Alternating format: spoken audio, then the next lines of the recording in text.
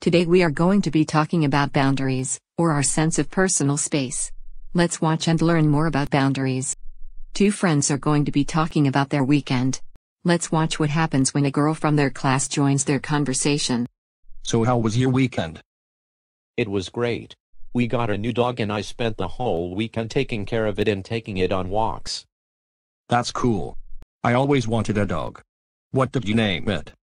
It's a chocolate lab, so we named her Coco. Nice. Hey guys, what's up? You're a little too close. Oh, sorry. That's okay. What's happening with you? Our personal space may change depending on where we are. But most of the time, it is about an arm's distance away from another person. How do you think the boy felt when his friend was a bit too close?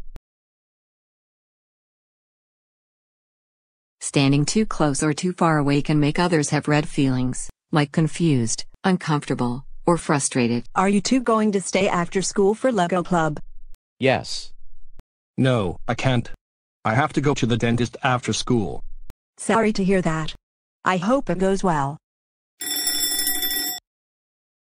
Gotta get going. Okay, bye.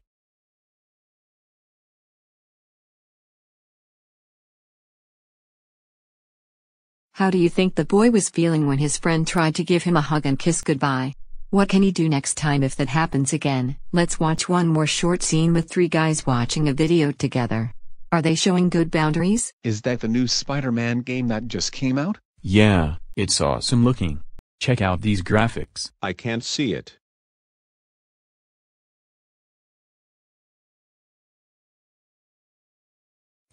Eric, what are you doing? I'm frustrated. I can't see. Okay, well you're kind of in my personal space right now. We are all trying to see the movie.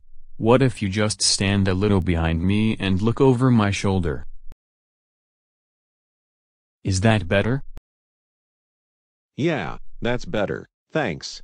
How do you think that Eric made his friends feel when he was in their space and when he became frustrated? What do you think you would do in the same situation? Personal space refers to a person's body, the area around them, things that they own, and where they are, like their desk or bedroom. What do we do to respect personal space? We may do things like ask first, knock before entering, and stay arm's distance away. It also helps to look at someone's face to see if they are showing red facial expressions. We are going to talk more about boundaries in personal space and practice what it means to have good boundaries. When we are aware of others around us, it helps others to have green feelings, like happy, comfortable, and relaxed.